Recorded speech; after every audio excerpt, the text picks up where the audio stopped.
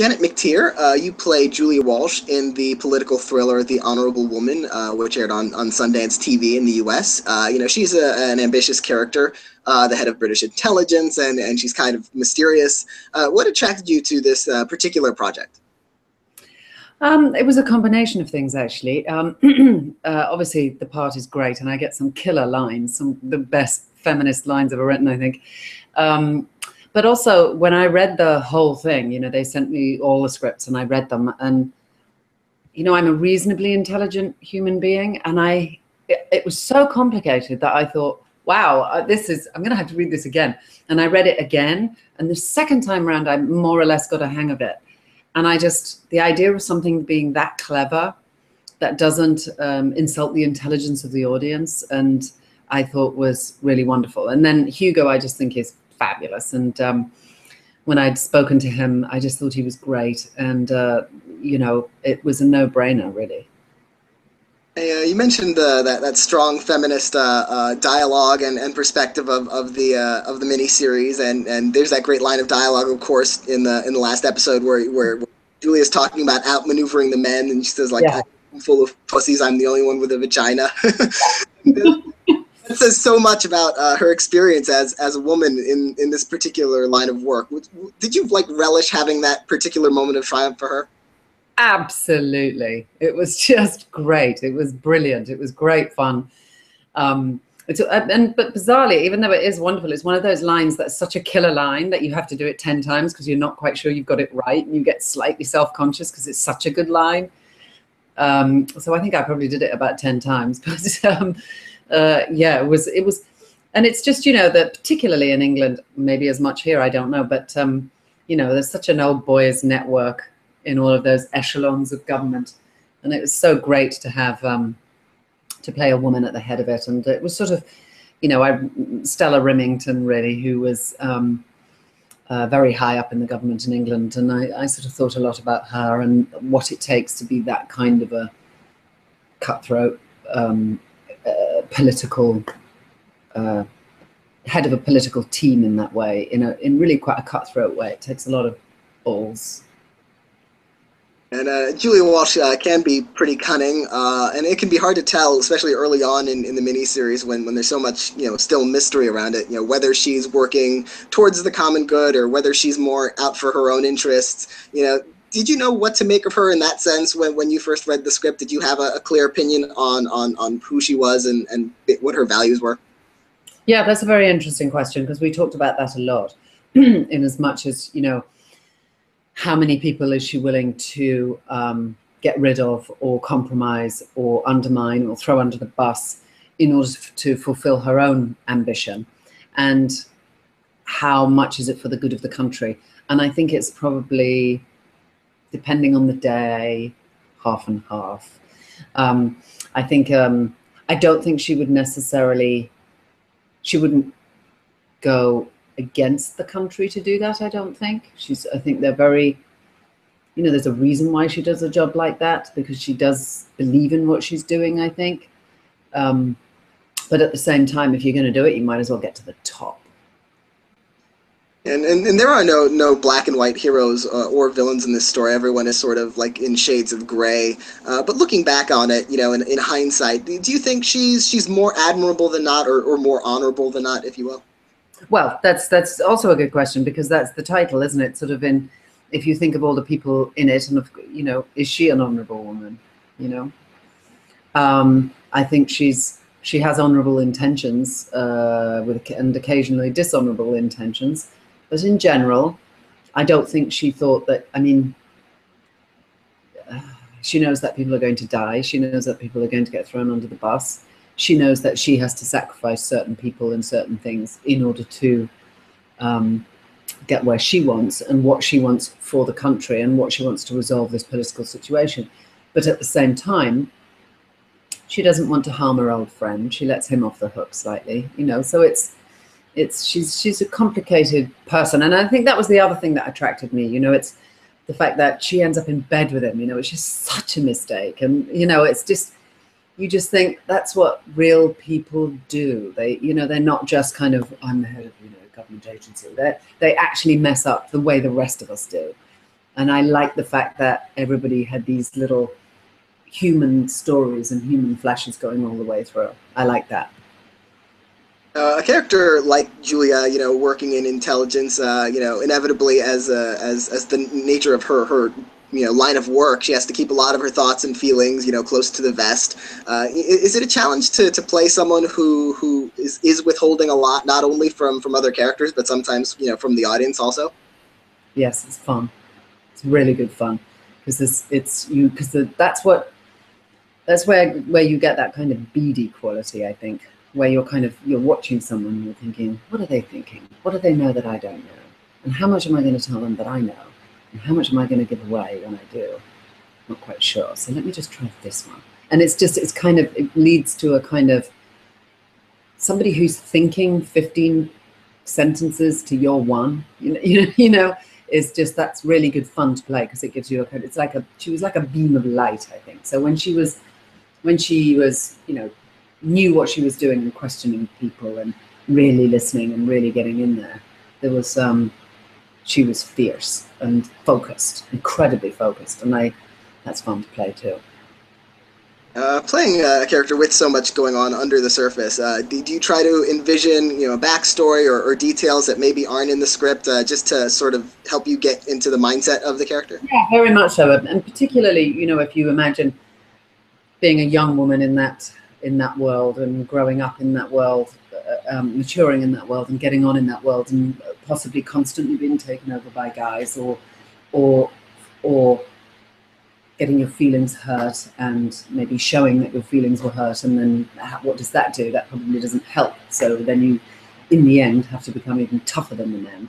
And I think possibly somebody who has lived like that, under that kind of pressure, in that kind of situation with lots of sort of underlings, I think they're used to getting their own way, and they're used to getting their own way now. And that can breed a kind of, I'm sure she doesn't go home and bake cookies. You know what I mean? I think it's a singular mind. A little bit like the White Queen, which was a miniseries you starred in a couple of years ago. This takes a major political conflict and it approaches it largely from the point of view of the women involved, including your character, and Nessa, the main character, played by Maggie Gyllenhaal.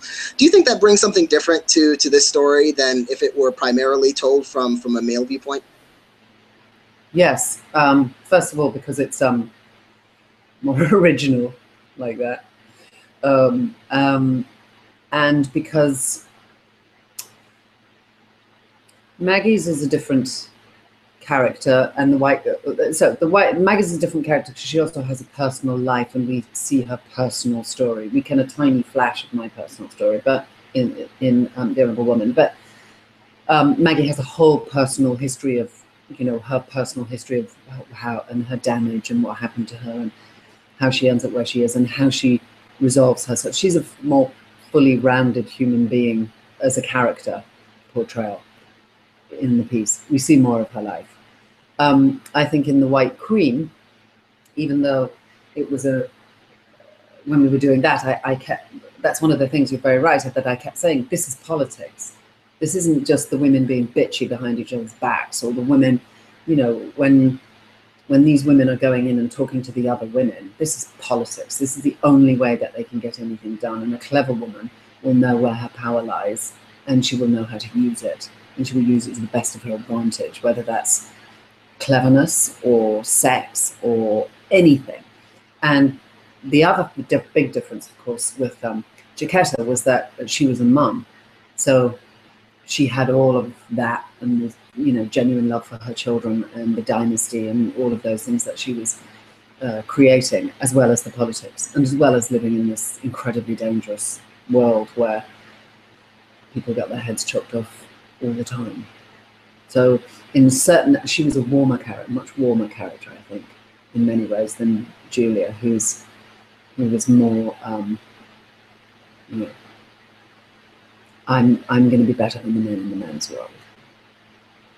A lot of the characters in The Honorable Woman, they sort of view Nessa as kind of naive or sometimes in over her head, but it seems Julia, at least, comes to admire her by the end of the story. How did you view Nessa in this story? I think at the beginning, excuse me, I think she definitely thinks that she's naive and, good for you, whatever. It's sort of marginally on my radar, and it isn't until it really starts going wrong and you realize, I realize that when I realize that I don't know what's going on and the ramifications of how much I don't know and why this situation, and realizing that it could become so much worse than it is, means that I have to step in. And in that sense, at the point where I think she begins to understand how Nessa has been duped and her backstory, and I think she begins to have a grudging respect for her, which becomes, in the end, a real respect for her as somebody who's actually trying to achieve something. And, I'm not sure she thinks we've done a great deal of good in the Middle East. Some days better than others, perhaps, but it seems to be a never-ending cycle of just trying to stop it becoming worse than it already is, and trying to rescue a situation that's, that the governments, all of them, have a big part in creating. You work a lot with Stephen Ray in the miniseries, and you play his superior. And as you mentioned, the two of them, have had this complex relationship. But his character also has this kind of quiet, inscrutable demeanor at times. It's a little bit similar to Julia at times. What's it like playing those characters against each other when they're both always sort of playing this chess game under the surface? Fun. I think fun is a word that I use an awful lot. I think because it is great fun when you're playing with somebody as clever as Stephen and as much and as good as Stephen. Then it's easy to play around with what you're doing, to do it 3 different ways, to play off each other, because he's a great tennis player. He just doesn't decide this is what I'm going to do, and then you have to just deal with it.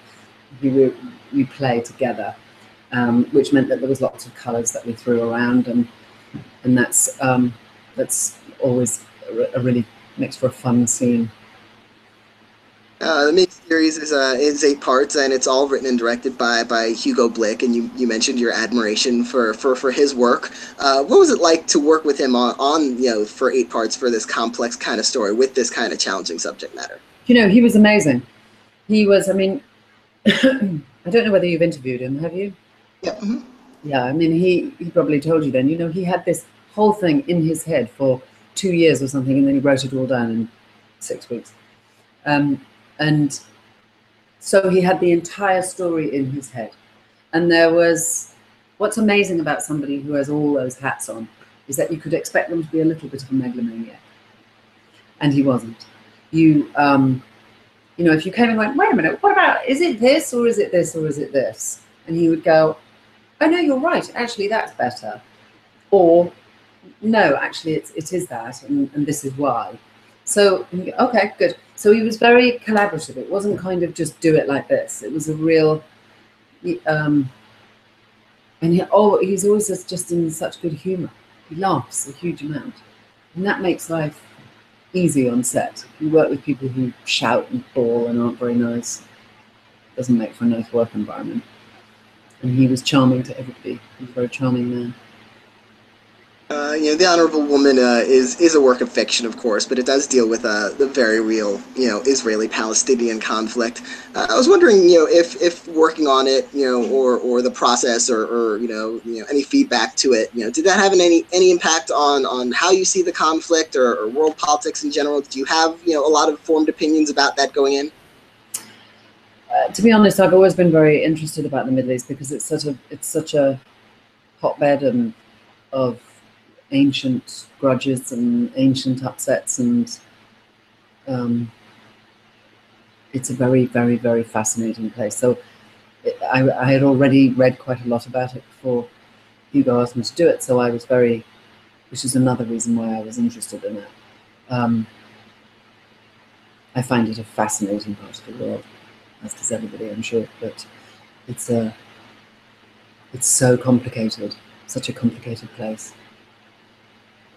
And by the end of the story, we're not directed to feel one way or another about the outcome of this story and the conflict. But there seems to be a question of whether the ends justify the means. And you also mentioned how Julia is willing to throw some people under the bus to get what she wants or what she needs. Do you think that there's a too high a price to pay for a meaningful solution to problems this big? Well, I mean, as someone once said, that I can't remember who it was, somebody very famous. I'll probably look like an idiot for not remembering, but the Constitution, for example, the constitutional rights that all Americans have, they were built for peacetime. They weren't built for war. I mean, they were built for wartime. They weren't built for peace. That you uphold the rights of humanity and the rights of human beings and all of those inherent rights. That's when you need them the most. So that's when you need honor and integrity the most during conflict. It's easy to be honorable and marvelous when everything's fine. It's really, really hard when it's difficult. So, I mean, that's a great shifting line of if you go over the line, but it saves lots of lives, is it worthwhile? If you do, I mean, most cleverer philosophers than me. Well, I want to congratulate you again on the miniseries, the success, the Critics' Choice nomination you earned a few weeks ago, and best of luck at the Emmys coming up. Oh, thank you very much.